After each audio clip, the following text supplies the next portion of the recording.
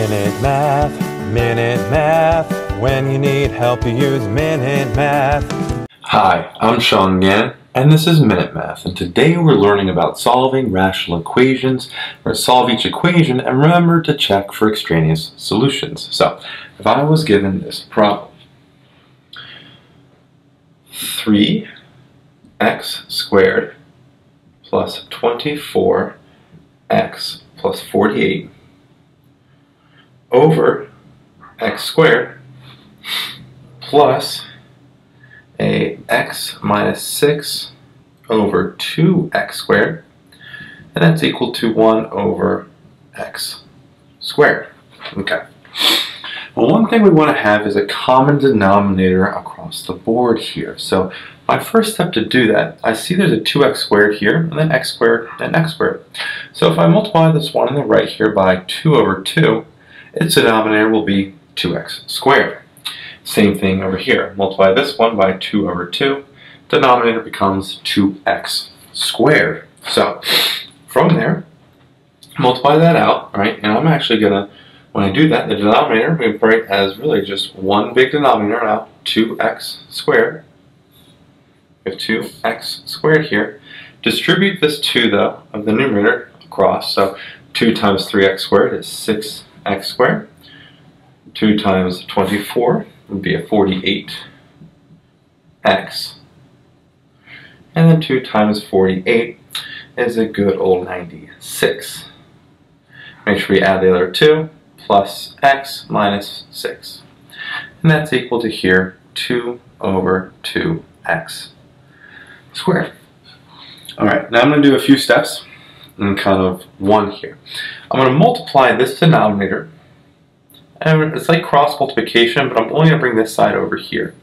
And really what we can see, hopefully in the next step, is that that's going to cancel out with this denominator. So up here, let's simplify what we can. 6x squared, and then 48 plus x is a 49. X, and then 96 minus 6 is a 90. So you have 90 here. And that's equal to, just to show you, 2 times 2x squared over 2x squared. Now these will cancel, and I kind of planned that ahead of time where I wanted to go with it. So now we have 6x squared plus 49x, plus 90 equals 2. Subtract 2 to both sides, and we have 6x squared plus 49x plus 88 equals 0. Now, this does factor. You could solve many ways, factoring, graphing, quadratic formula, but this will factor to be 3x plus 8 times 2x plus 11. Alright? So now we can set each one equal to 0 and solve for x. So we do that, we have here 3x plus 8 equals 0, and 2x plus 11 equals 0. Subtract 8 to both sides, 3x equals negative 8, and divide through both sides, x is a negative 8/3. Okay? Same thing here, subtract 11 to both sides. Well, I'm kind of showing my work there, but don't need to. So 2x equals negative 11. Divide both sides by 2, and x is a negative 11 halves. So we have our two numbers there, and they tell us that we need to check that. Check for extraneous solutions. So all we're really going to do here is take my original equation, and for each one, and instead of x, we're going to put in the value and see if the left and right hand side are equal. So the first part here, 3 times negative 8/3 squared plus 24 negative 8/3 plus 48 over a negative 8/3, that's me squared, plus a negative 8/3 minus 6 over 2 times a negative 8/3 squared is equal to 1 over a negative 8/3.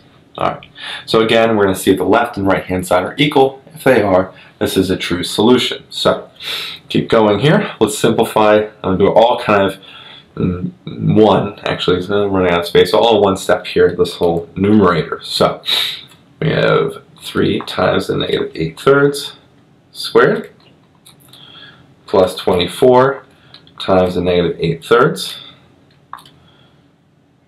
plus 48. That's like 5.3 repeating, and that's going to be divided by negative 8/3 squared. And this as a fraction is just good old 3/4. Pretty simple. Plus negative 8/3 minus 6, calculators are wonderful things, divided by 2 times a negative 8/3, again squared. And this as a fraction is negative 39 over 64. And what's 1 divided by negative 8/3? Oh, negative 3/8. Yeah, negative 3/8. Add these two fractions, 3/4 plus a negative 39 divided by 64. And I got something slightly off. I got 9/64. So I'm actually going to double check my work here. Something might have been off. I think it's this one. So it's always good to double check when this doesn't happen first. Don't assume you always got it wrong. Alright, divided by 2 times negative 8/3 squared. Oh. I wonder if that was it.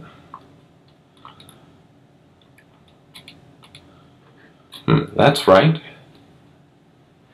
Aha, I see what I did.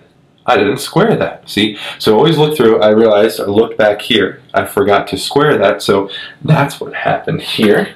Okay, so let's double check that. So erase this. So we have a 1 divided by negative 8/3. That's a y. 1 divided by negative 8/3. And make sure we square the denominator. This fraction here is a 9/64. So let's go add these two together now. 3/4 plus a negative 39 divided by 64. And here we got it. As a fraction, we have 9 over 64. So the left and right hand side are equal. So one thing, note here, you see I made a mistake, right? But I just forgot the little square. Instead of going back and trying to restart everything, just kind of double check this part. You might have made a silly mistake, like I did, forgetting to square it. Okay? Well, we have two numbers, so this one we know works, so we got to check the other one. So we know x will equal a negative 8/3. Let's double check the other one. So the other check here is negative 11/2, same process. 3 times the negative 11/2 squared plus 24 times negative 11/2 plus 48 over negative 11/2 squared. Oops, let me give myself a little room here. Plus negative 11/2 minus 6 over 2 times negative 11/2 squared. And that's going to equal 1 over negative 11/2 squared. So again, for every x value, we're putting negative 11/2. Don't forget the squared there. So see if the left and right hand side are equal again.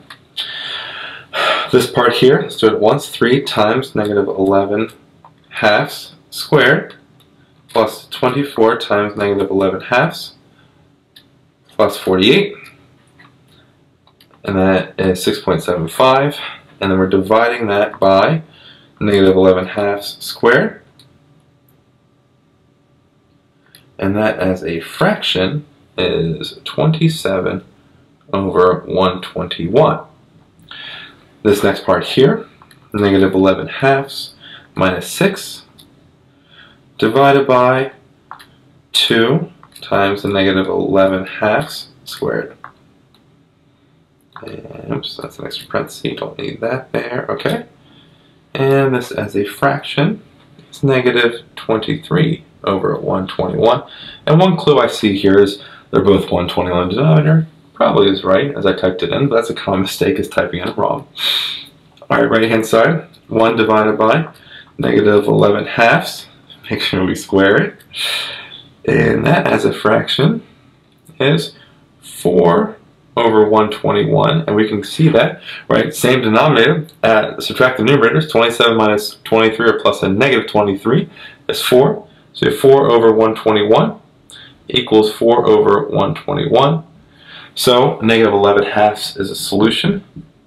And so my final answers here are x equals negative 8 thirds and x equals a negative 11 halves.